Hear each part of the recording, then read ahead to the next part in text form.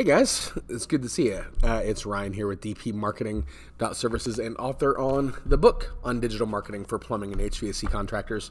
Hope you're doing good, staying busy, all those fun things. Coming at your videos. So typically, look, if you've watched our videos for long, we try to give helpful information to help you grow your business. Typically it's marketing because that's kind of our thing. And we, work with plumbing, HVAC, home service companies around the US and Canada. But every now and then we kind of try to do some video that's not directly related to marketing, but things that just help you run a business better. Recently, I was having a conversation with two friends of mine. They run a plumbing company,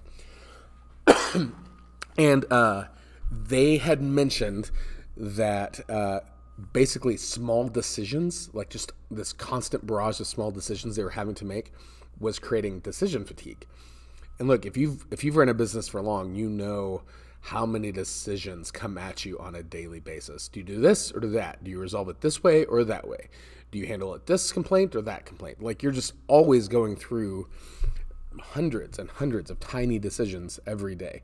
Some of the decisions are really big and they'll have a massive impact. Some of them are just really small, that are just kind of really frequent. But when you as a leader, as a manager of your business becomes overwhelmed, it can make sometimes the quality of the decisions that you make poor, or you sometimes can make the right decision too slow to be helpful.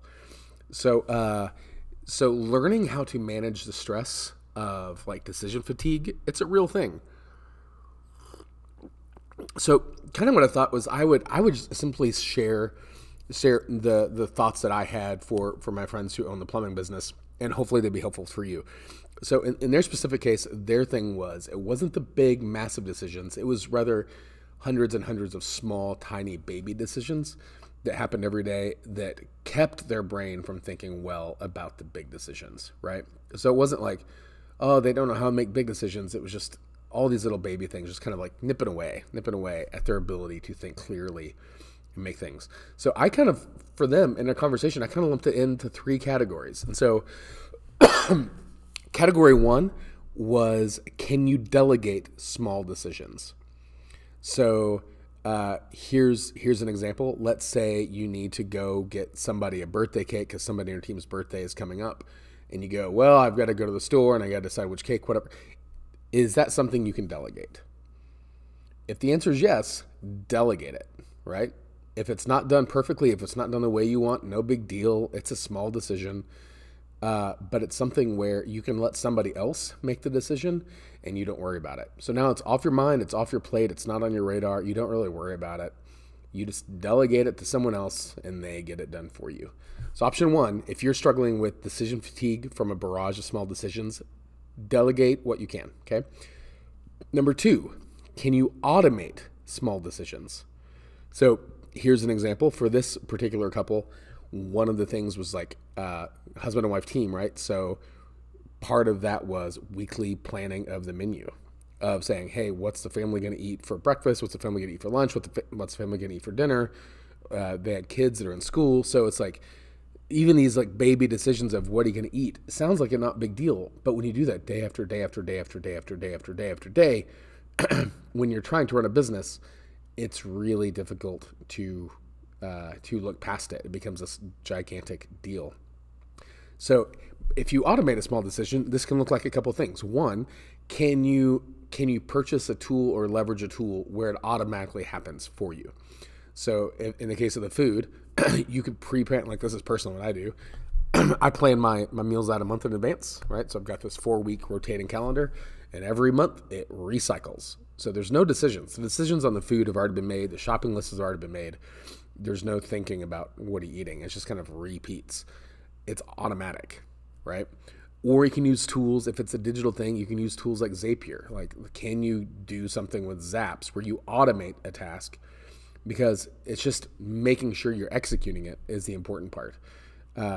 If it's sending your team a text every morning, can you set up an app on your phone to automatically text everyone every morning? It's totally automatable.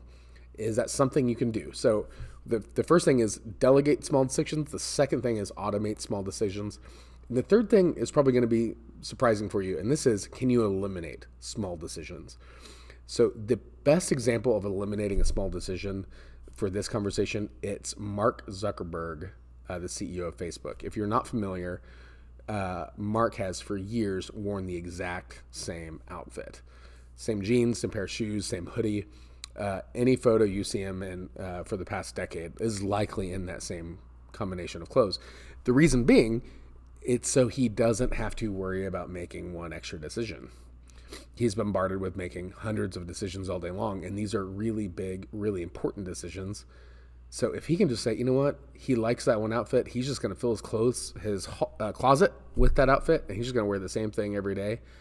It's eliminating having to make one decision that you might go, well, that's silly, it's not a big deal, but it's one extra decision that you have to make. And if you can just eliminate it so you don't even have to worry about it at all, you win.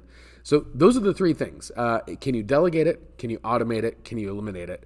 And regardless on how or what combination of those, my gut is you can probably remove 80%. I just made that number up. You can probably remove 80% of the mental stress that you're going through every day of just making these small decisions just by knowing you can delegate, you can automate, and you can eliminate. And that will clear your brain then to think better about the bigger decisions that you really have to make. So I would love to hear from you because this is an unusual topic, but I'd like to hear your comments. So as always, leave us a comment below and follow us on Facebook, subscribe on YouTube. Guys, hope you're doing good, and we'll see you next time.